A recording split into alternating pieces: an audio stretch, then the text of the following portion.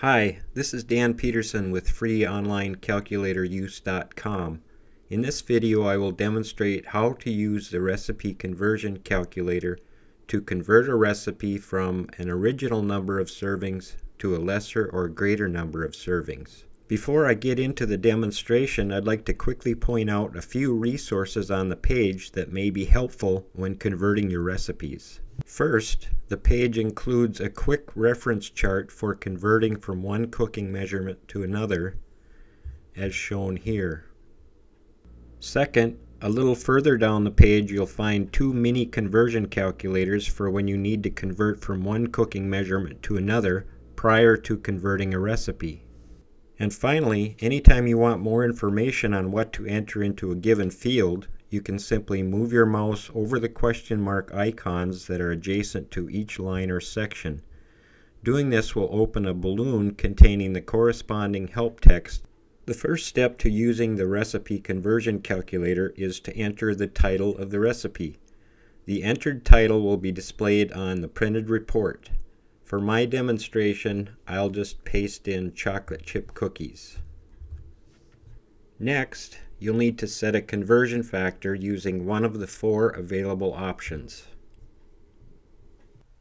Click on option number 1 if you want to convert the recipe from one number of servings to another.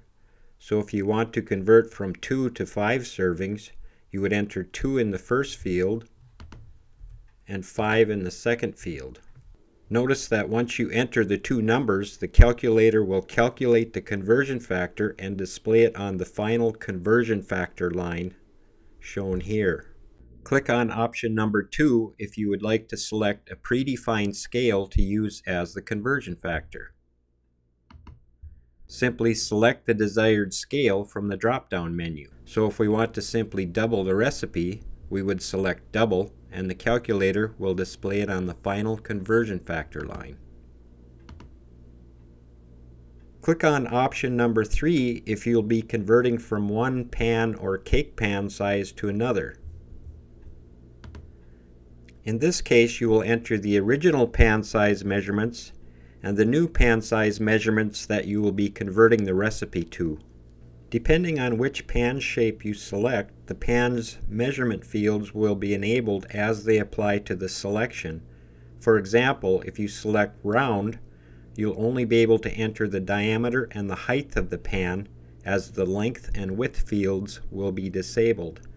On the other hand, if you select rectangle, you'll be able to enter the length, width, and height of the pan, but not the diameter. Note that you can enter the pan dimensions in either inches or centimeters, but not both, as the calculator is not set up to convert from one to the other. Also, be sure to only enter numeric characters into the fields. So to convert from a rectangle pan that measures 11 inches long by 8 inches wide by 2 inches high, you would enter 11 into the length field, 8 into the width field, and 2 into the height field. And if we are converting to a rectangle pan that measures 18 inches long by 12 inches wide by 3 inches high, you would enter 18 into the length field, 12 into the width field, and 3 into the height field. Once you've completed the required fields for the two pan sizes, the calculator will calculate the conversion factor and display it on the final conversion factor line. Click on option number 4 if you'd like to enter a conversion factor manually. So if you knew the conversion factor was 3.5, you could simply enter it in this field.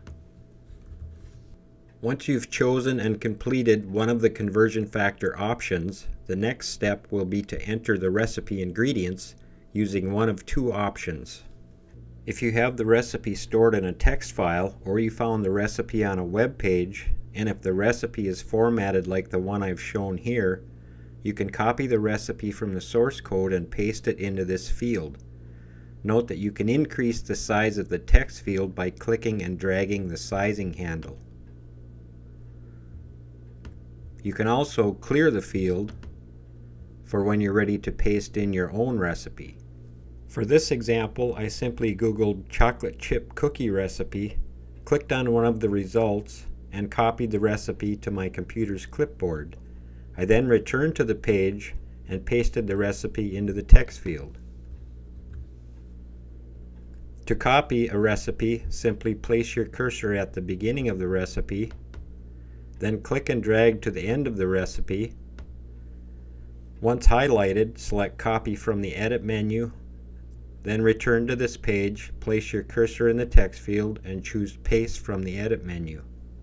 In order for the calculator to read the pasted recipe, the format should be whole number, space, fraction, space, unit of measurement, space, description.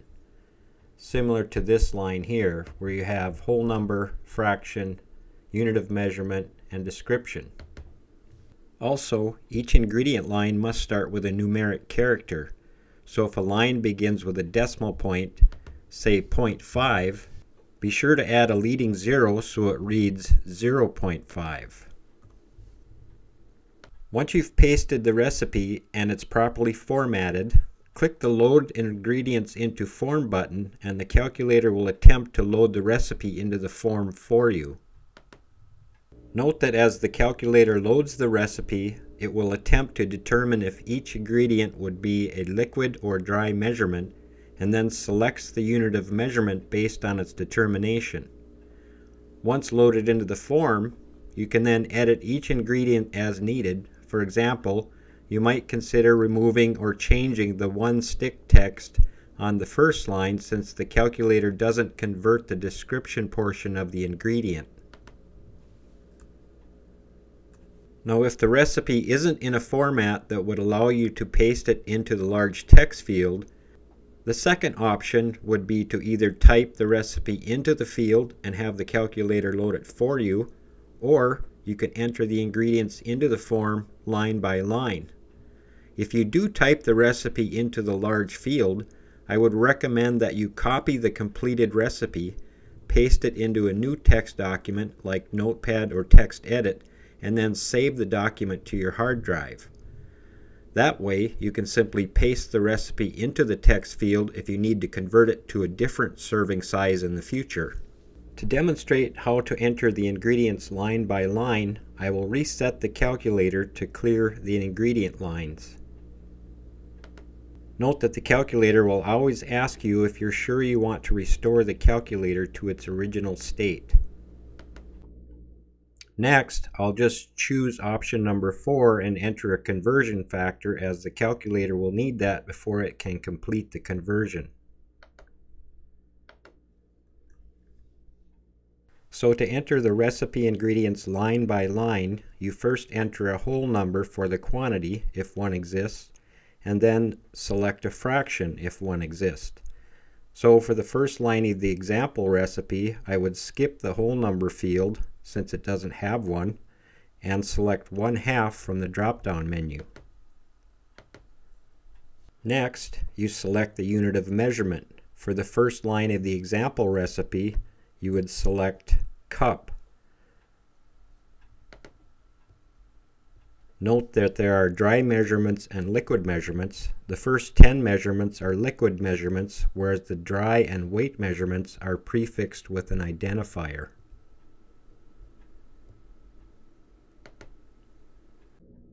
Next, you enter the description for the item. So in this case, I would enter unsalted butter. Simply repeat this process for each of the recipe's ingredients.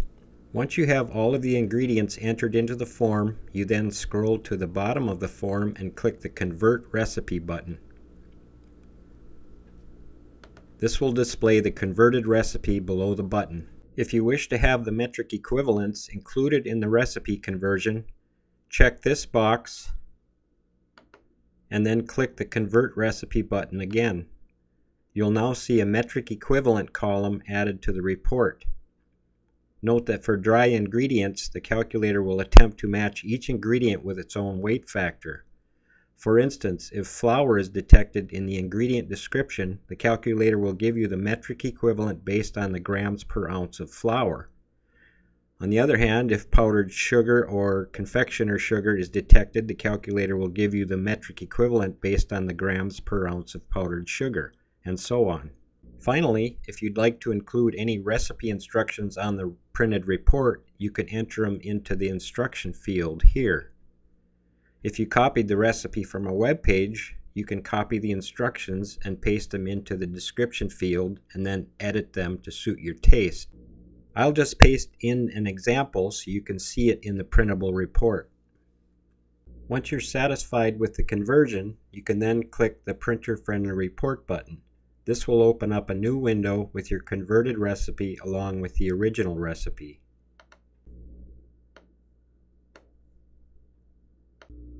To print the report, either click File, Print on your computer, or you can click the Print button at the bottom of the report. This should open your printer dialog for printing. Note that if your printer software has a Print to PDF feature, you can print the conversion to a PDF file that you can attach to emails. When you're done printing, simply close the window.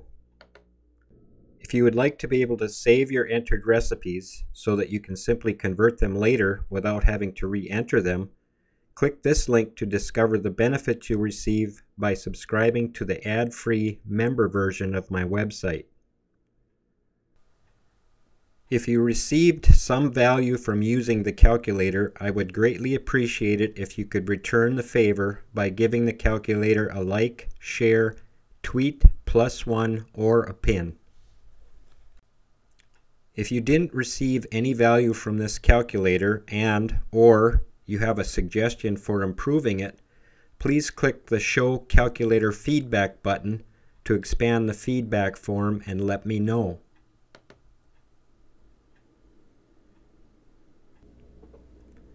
With that, I sincerely thank you for taking the time to watch this video. Happy recipe converting!